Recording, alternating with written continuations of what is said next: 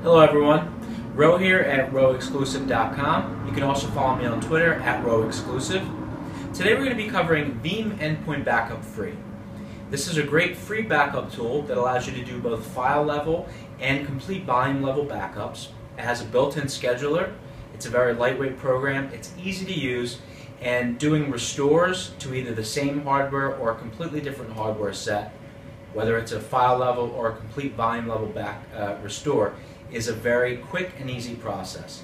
So today I'm going to do a complete backup of my C drive on my workstation, and then I'm going to simulate doing a complete restore on a separate machine. In today's example, I'm going to use a virtual machine to do the restore to, but I've tried this on multiple different hardware sets and found that when taking a backup from a specific hardware set and restoring on a completely separate hardware set, the process is very seamless, and that initial boot to get the system booted up after the restore is problem free. Alright, so once you get the file installed, and I put a link in the description if you need to go and download it, first thing we want to do is open it up, and we need to configure a backup. So I'm going to hit configure a backup. It's going to read your system, identify the drives that you have installed. And we have a few choices. Our backup mode can be the entire computer, so this is going to back up all of our volumes. If we have a C drive, a D drive, an E drive, it's going to back up everything that we have, the entire machine. We can choose a volume level backup. That's what we're going to do today. We're going to back up just one volume, in this case the C drive, and we could back up any particular volume that we want here. And we can also do file level backup. It's probably not the best for a file level backup, but if we wanted to, we could do individual file or folder level backups here. So I'm going to choose volume level backup, and I'm going to go ahead and say I want to back up my C drive. Now I could choose to do it to local storage, so an external hard drive or something, maybe another internal hard drive that we have, definitely not the same physical hard drive that we're backing up. A shared folder that might be on a network, maybe on a NAS device. And we can also do backups to a VEEAM backup and replication repository if you have an existing repository on your infrastructure. Maybe you have backup and replication and you're in an enterprise environment. So I'm going to say local storage, and we're going to back up to an external hard drive. So I'm going to say I want to back up to E, and we're going to do VEEAM demo. And let's actually do VEEAM demo endpoint. Okay, and we could choose how many restore points we want to keep. So this is going to allow us to go back in time up to 14 restore points as the backups run. So we can also choose to schedule the backup. So maybe we want to do it daily at 12 p.m. or whatever time we want to have that backup run. And we can choose also to back up at certain events, so maybe when we log off of our computer or something like that. So there's a few choices here. But typically you'd run it daily or weekly. I'm going to say next. And we could choose to run the job when I click finish, and I'm going to do that because we're going to use this backup to restore to another machine. So I'm going to say finish, and you can see right away that that backup will start. Now, while this backup runs, one of the things I want to note is that the backup files that this creates are very efficient. So even if you may have a large drive that you're backing up, and let's say there's 100 gigs of storage actually on that drive, the actual backup file is going to be much smaller. So it's a nice efficient backup file that you get. So you're really getting a lot out of your storage with this service. Alright, so our backup just completed here, and now let's go ahead and compare the size of that backup file to what we actually backed up. So I'm going to open up my C drive here and check out the properties, and you can see that we have about 79 gigs worth of data on this particular drive that we just backed up. And if we go to what we actually just backed up, we could see that in addition to the configuration file, the actual backup file is much smaller. In this case, it's only 31 gigs. So we've got a really good ratio, and we're really making good use of our backup space. Alright, so the next thing we're going to do is actually simulate a restore. So in this case, for the purpose of the demo, I'm restoring to a virtual machine, but this process is the same as what we would follow if we were doing a bare metal restore, and I've tested this on multiple machines. So I'm simulating here that we've plugged in that USB recovery media into our machine that we want to restore to, and we've also plugged in our external hard drive that we were backing up to. So I'm going to simulate starting that machine up.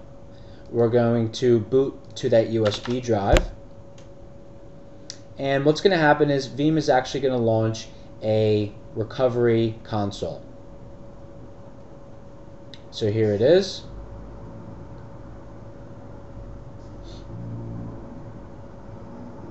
And while that's booting up, something we're going to see is there's actually some tools that we can use that are built into this recovery console.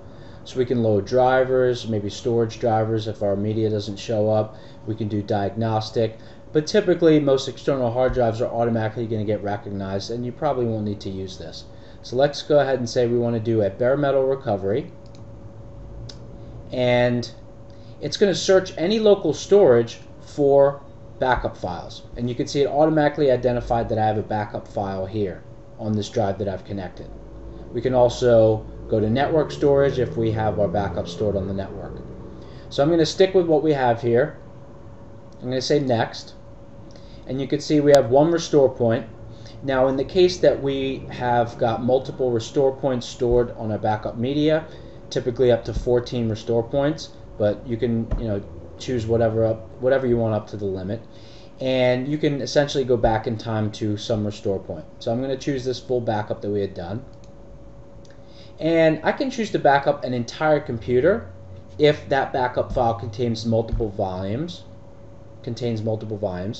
We can do a system volume only, so if we have multiple volumes in our backup file but we only want to restore the system volume, let's say the C drive, we can do that. And in my case, I'm going to do manual restore because I have a little bit more control over it, and I want to talk us through it. So I'm going to say next, and these are the sections that are included in our backup file. And I'm going to say customize disk mapping. And in this case, let's say you bought a used computer you want to restore to, you went to the store, you bought a brand new computer because you had a hardware failure, or maybe you're restoring to a new hard drive because you replaced the hard drive in your computer. You may want to go ahead and erase this main hard drive, but it will be at your discretion which drive you're restoring to and what you actually want to do here. So in the case where we've deleted that, typically if we're doing a bare metal restore, we'll be at a right click and we want to apply a disk layout, and we can just hit disk 0 and it will apply those 3 sections that are in that recovery file to this drive. Now because this is a virtual machine, and even sometimes you'll run into this when you're doing a bare metal restore, you have to actually choose them separately. So I'm going to click on the actual volume space, I'm going to right click and I'm going to say restore disk 0, restore each of these 3 areas. Alright, and the volume that was backed up is actually larger than the volume on this disk. But so long as the disk that you're restoring to has at least enough space to account for the data that was on the hard drive that you backed up, you're fine. So if you had a 200 gig drive that you backed up, but you only had 80 gig of data on it, you need to make sure that the drive that you're restoring to has at least that much space, so 80 gigs. Okay, and it'll do the shrink for us here. So I'm going to say OK. And you can see everything's now checked. Next. And you can see here it's saying that it's going to use some drivers to inject to make sure that that we'll be able to boot this machine up. So I'm going to hit restore, and it's going to go ahead and run that restore process. And this is actually a pretty quick process. I'm on a very fast machine here, but I've tried it on multiple hardware sets, and the restore process is fairly quick.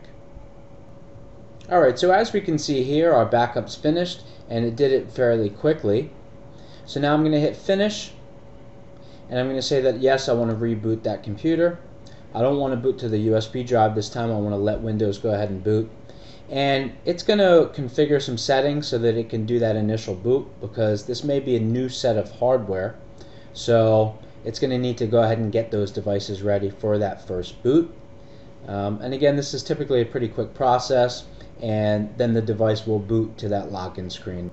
Alright, and here we are at our login screen, so we can see that the restore is successful. And let's go ahead and log in and confirm that.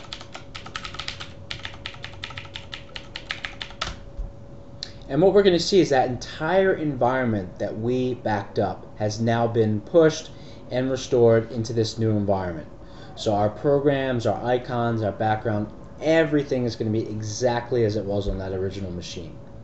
Now the only thing to keep in mind when you restore to a separate or new hardware set is that you're going to want to make sure that you correct any drivers, you uninstall anything that was specific to certain hardware. For instance, I have a specific ASUS motherboard that I had on my workstation, and in this virtual machine we do not need that driver, so you're going to see here that this error pops up, and that's something that we need to uninstall. So just make sure that you correct the drivers, but ultimately once you get to that first boot, that's everything that you can easily correct. So we've successfully backed up the environment, we've successfully run a restore, and we have confirmed that. So it really couldn't be any easier. So again, this is VEEAM Backup and VEEAM Endpoint Backup free, and it's a great software. It's a very quick and easy install, quick to set up, and as you can see, very quick to actually use in practice. If you have any questions, you can shoot me an email or you can contact me. Everything is available at rowexclusive.com. Thanks.